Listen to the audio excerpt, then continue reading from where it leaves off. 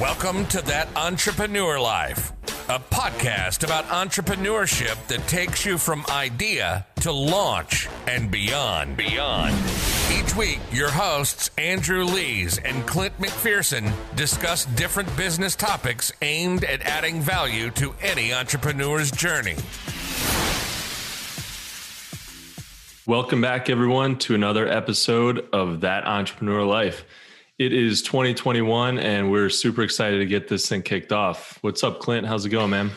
Not much, man. What's going on? Just living the entrepreneurial life like always. But man, like it's just one of those things I'm excited about. Really kicking off 2021 the right way, getting on recording another podcast. Let's go ahead and kick this thing off by welcoming our special guest, Ruben Alvarez, to the show. How you doing, man? Dude, I'm doing fantastic, man. Like I got like the ability to talk with you guys a little bit. I love the dynamic that you guys have and what this show's all about. So I'm like pumped to be here. Thanks, man. Yeah, we appreciate it. We're very excited to have you on the show. Before we get into everything, we got a few questions for you. But before we get into that, can you just tell us kind of what you're all about? You know, who you are, what you're all about? Yeah, absolutely. The short answer is basically I'm trying to reach financial independence at some point, right? So I have my own business. I am a digital marketer. I have a podcast, which I use for additional exposure. I have a YouTube channel that just got monetized, in which I reach a different audience, which is consumer electronics. And then I have a Facebook group, which is called Brand Masters, in which we actually do digital courses for people. That's a very, very low intro because we want to be able to help people. Yeah, man, I'm really doing the research heading into this podcast episode, man. I was really excited to have you on, right? Had somebody reach out to us and ask if you could be on the show, and we do our research before we say yes. And man, whenever I started digging into it, I was really excited because again, I'm a digital marketer by trade, and man, like I said off record, man, I don't look at another digital marketer as, you know, competition to a degree. You know what I'm saying? I feel that we all have our power, you know, our one specific thing that we're all strong at. We surround ourselves with teams that help us elevate that strength and to help us focus on what we're good at. And again, man, I get excited when I could talk digital marketing with somebody that actually knows it, man. So as a business visionary, man, and one of the go-to experts for creating a brand right now out there, take us back to when your entrepreneurial journey started and what it is about entrepreneurship that led you to where you are today. So actually entrepreneurship became a real thing to me when I got kicked in the teeth by the corporate world and the small business world, right? I thought you were going to say literally for a second there. Dude, just almost, you know what I mean? Like I was in a small business and I was taking like a lot of heat from he's very old school. He was a Persian guy, but he had very, very old school values. He's only like 42, 45, I think too, which like just makes you really like think like he's not even that old, you know what I mean? But just very old school, very traditional, verbally abusive, like type of like, oh, you know, you did bad. Let me like just down talk you for 40 minutes. And so I put up with it. I was the only person that could put up with it. I started there when I was like 20. Goal of like, you know, partnering one day. I became the sales manager. I was making very, very good money for my age.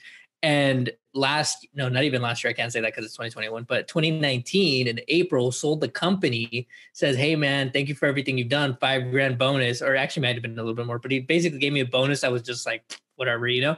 And then the new company comes in and they're like, you know, from Europe, and they're $1 billion company.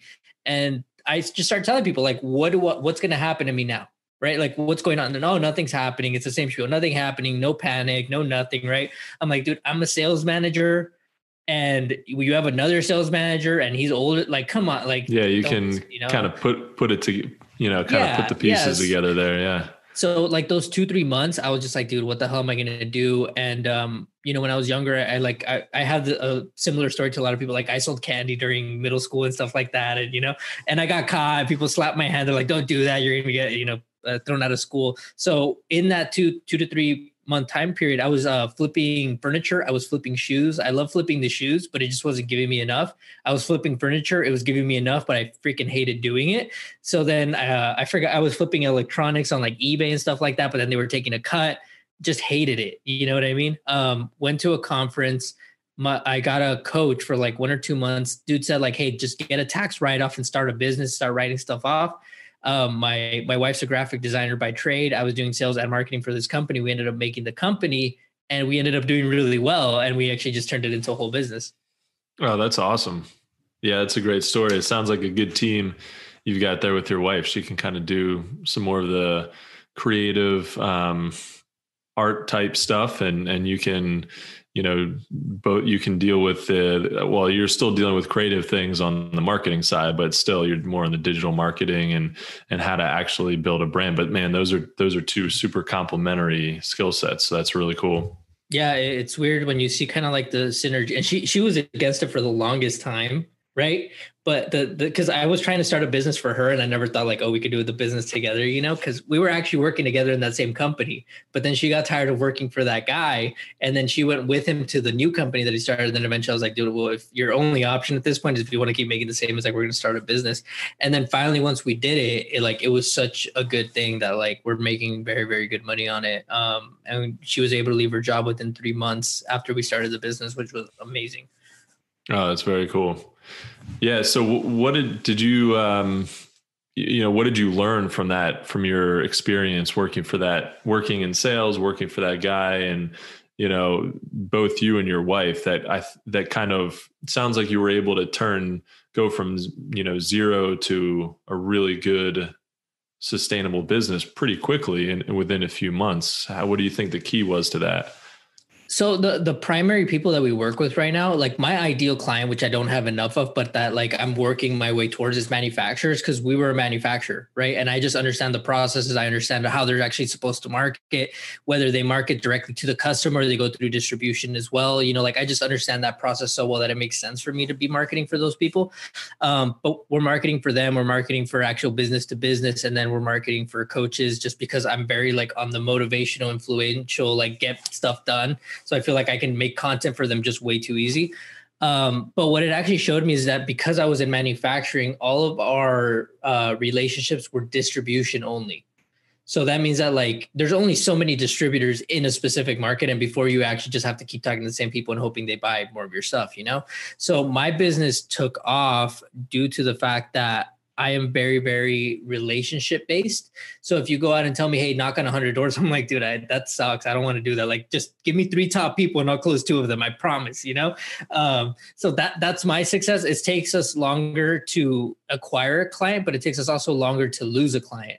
So I've been kind of like, before COVID, it was going like this. And then after COVID, it was just kind of going like this. And we had a few like this, but then we just kind of like evened out, which has been really cool. So yeah.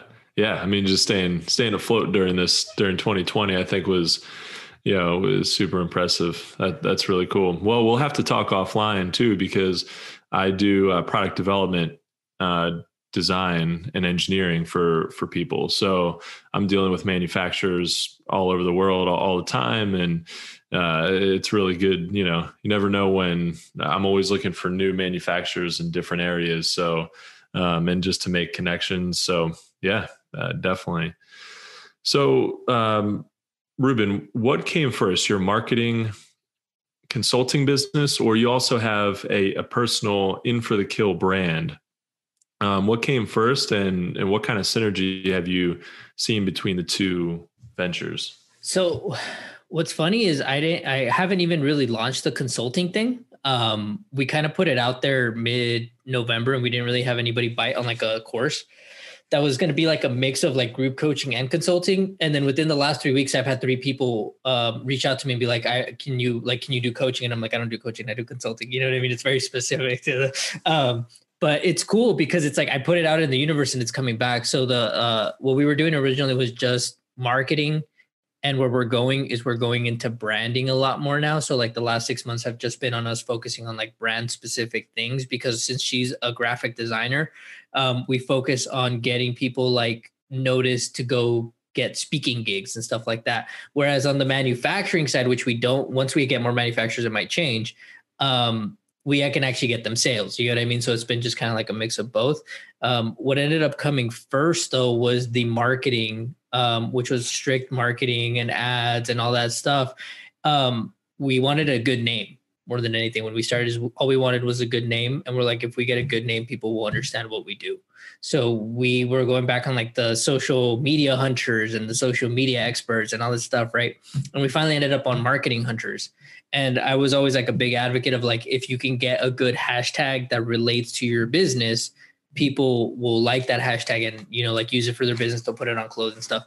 So we came up with like a few. And then when I heard them in for the kill, I was like, dude, that's way too good for a marketing company. That's a lifestyle. You know what I mean? That's like a mindset type of thing. So I ended up splitting them. And basically the in for the kill is owned by the marketing hunters as a trademark, but it does not, it's not part of it.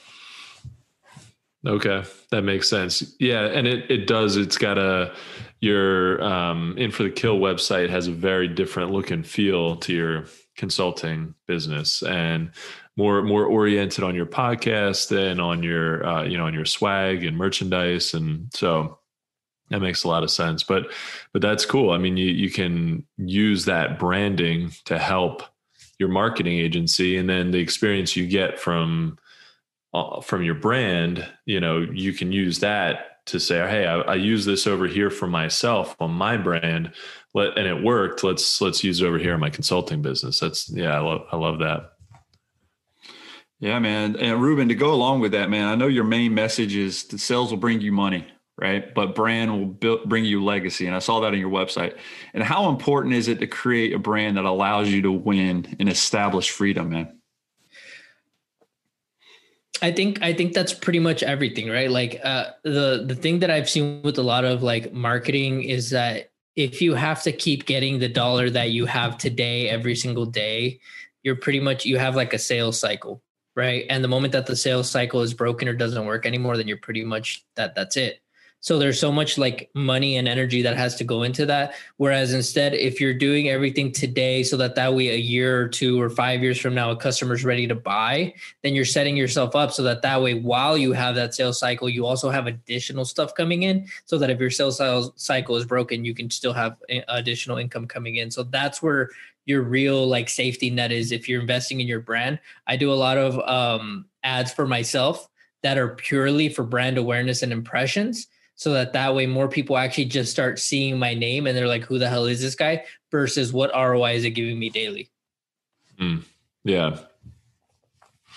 Yeah. Kind of, you're playing the long game on that. And I like what you said about putting in the work now that you're going to get the benefit from later. Usually with that kind of thing, you know, I mean, with consulting, you're always putting in time to get money, and that cycle can break if it, you know, the second that, you know, that you don't have any more customers, you know, I mean, you could have customers coming to you for a while, and then all of a sudden, you know, it starts to kind of die down. It's easy to lose momentum with that kind of thing. Whereas like, let's say you had an info product that you could really help more people more efficiently and have a sales cycle that, you know, you might not even need to be 100% involved in.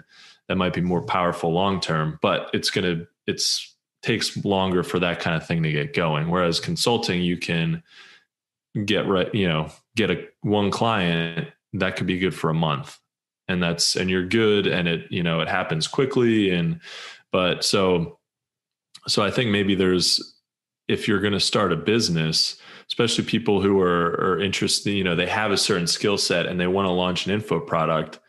I feel like let me know what you think about this, but I feel like if you have both a consulting and an info product, then you're covered on all fronts. You've got revenue coming in now, and you've got, you know, you're working on this thing that is going to really build on itself, kind of snowball into the future. But to even add to that, though, I mean, Ruben, what you have going on, man, and how you visualize it is genius, because you're not looking just so short term, right? The long game's in play. And as entrepreneurs, if we're just so short-sighted and just after the money or after this one client or after this and just focusing on this one-time transaction instead of looking at the long game and having so many different, different pieces of wood in the fire, man, and you're spreading yourself out. So if one does burn out, you have this one just being thrown in and you're ready to roll. Right. And so I love that, man. Love it. Yeah. So I realized when COVID hit, when we were all stuck at home, or at least when we thought we were going to be stuck at home, like that original, like March, April period, you know, when everybody's like, oh my God, we can't leave. And they're going to, like, the cops are going to stop us for warrant, like for permits, you know? I was like, okay, so like what business is viable where I can't leave my house and people are just on the internet, right? So my YouTube channel flipped from education, and I was doing like a lot of videos, and I couldn't go out and meet people face to face to do podcasts anymore. And I was like, what would people view as entertainment, and what are they watching that I can make money on, so that if this does happen again and I can only make money off the internet, what could I do? And my biggest problem, which, you know, Ty Lopez, I don't know whether you love him or you hate him, but basically we were listening to him the other day, and he was saying like he has a problem with clubs, right? So what he did is he bought the club and he just keeps going to the same club. So basically he's like, oh, money in this pocket, puts it in this pocket, right? So my biggest thing is I have a problem with electronics. I love electronics. I love the new iPhone. I love the PS5. I love all this stuff, right? My YouTube is primarily based on reviewing electronics. So everything that I buy, I write off. And I make money on top of the ad revenue and whenever people send me free products. Sure. Yeah. Yeah, it's awesome, man. Love that.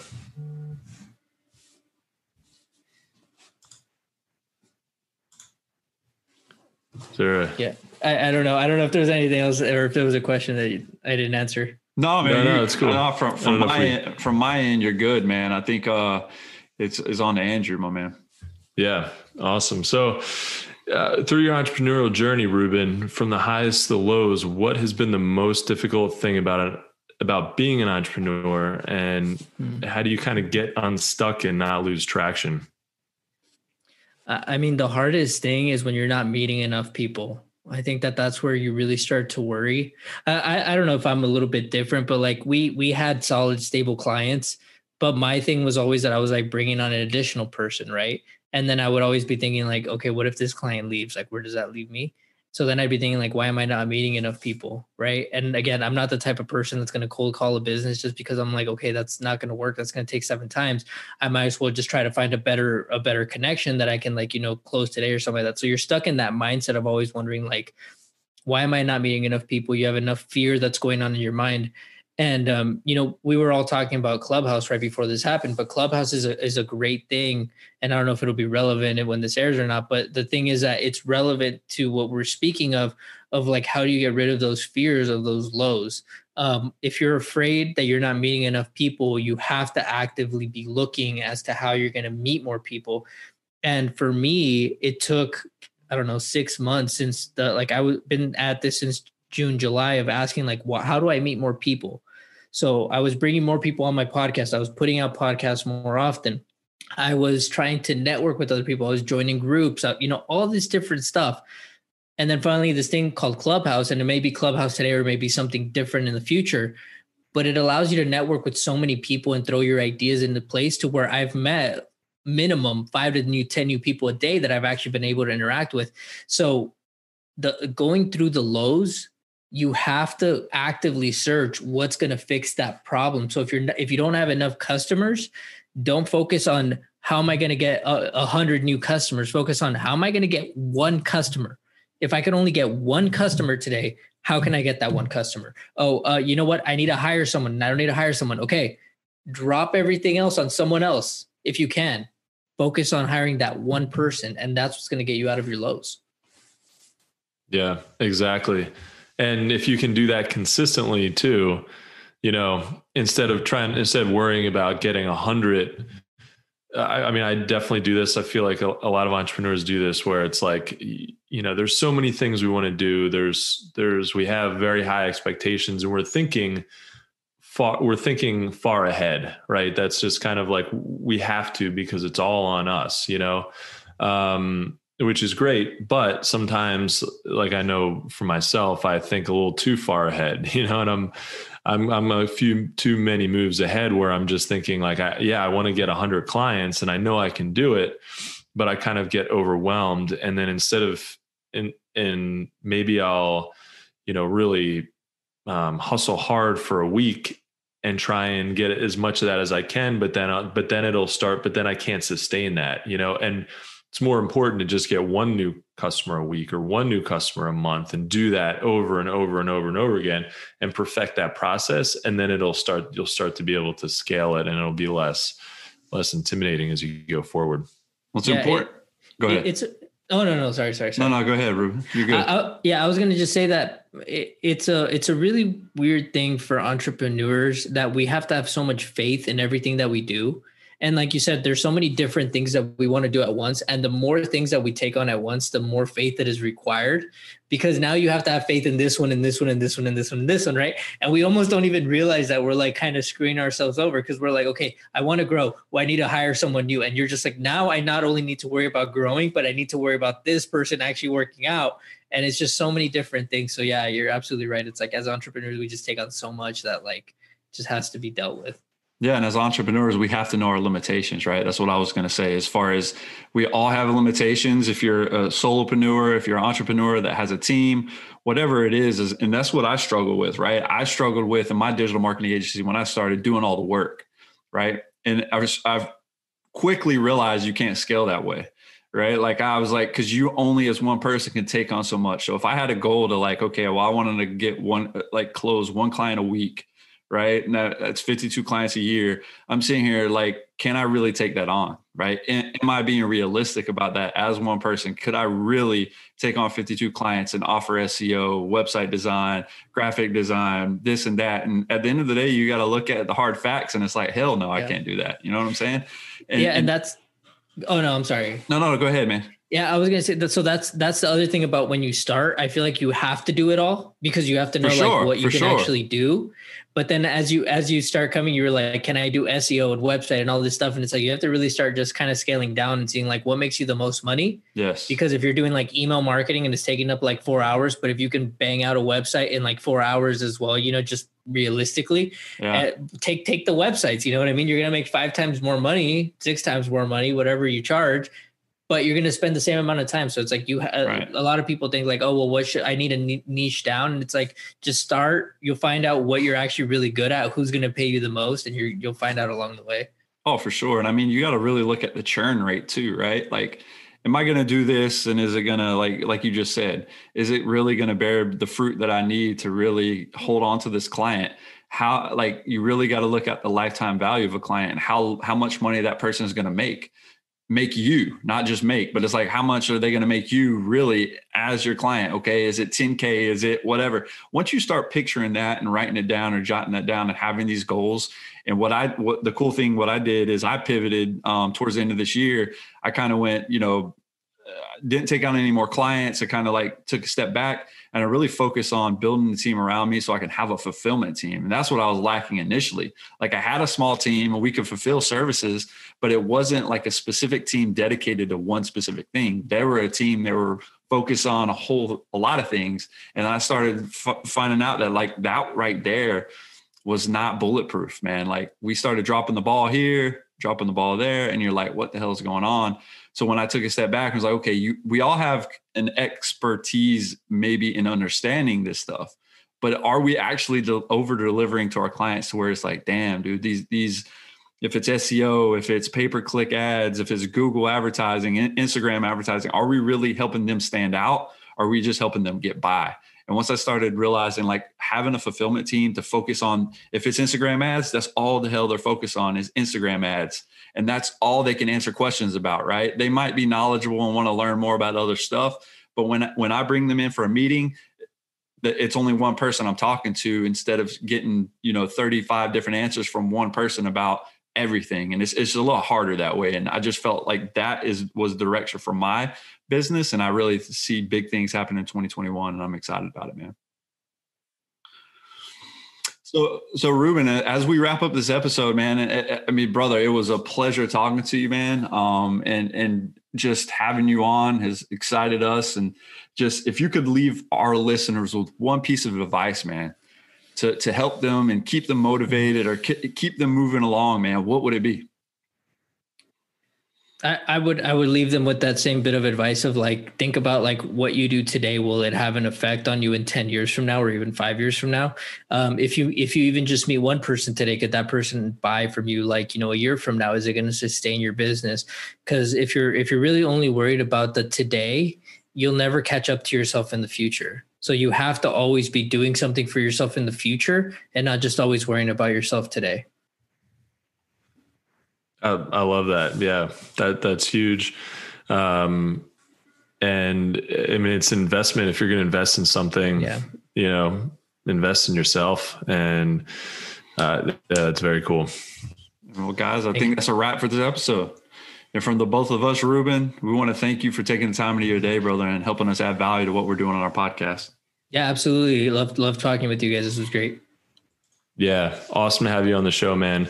Guys, thank you so much for listening to That Entrepreneur Life. To learn more about what Ruben is working on, check out RubenAlvarez.com. If you like what you heard today, make sure to subscribe to our podcast on iTunes and any other major podcast directory. And if you made it to the end of this episode, then that means that you're super interested in our content, and that's awesome. We're also going to start doing a mini masterclass type thing. We might have guys like and women on our show, people like Ruben Alvarez, to talk to us, to walk us through some really specific tasks about being an entrepreneur, from market research and business development to marketing. So please shoot us an email and let us know if that's something you're interested in. And so you can also find us on all the socials and on our website at thatentrepreneurlife.com. With that said, man, we want to quickly give a special shout out to our family, friends, include all of our listeners, followers, and subscribers. Thanks for continuing to support what we do as entrepreneurs. And don't forget to join us next week for another episode of That Entrepreneur Life. Thanks for listening to That Entrepreneur Life podcast. Be sure to visit thatentrepreneurlife.com to join the conversation, access our show notes, and discover our fantastic bonus content. Don't forget to join us next week for another episode as we continue to add value. Until next time.